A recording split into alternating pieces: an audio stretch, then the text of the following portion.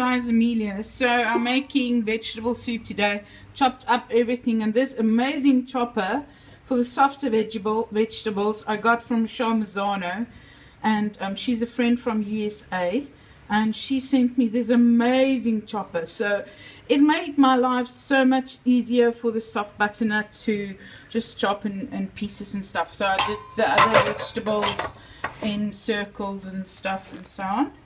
So what I did is I've got some shin in here as well. This time I didn't fry the shin like I usually do the meat. I just dunk it in there, but it still cooks very, very soft when you actually, and it's got some marrow in as well, so that you just put at the bottom of the bowl. And what is amazing, I'm going to put some little bit of stock in, and I'm going to show you the stock that I'm using.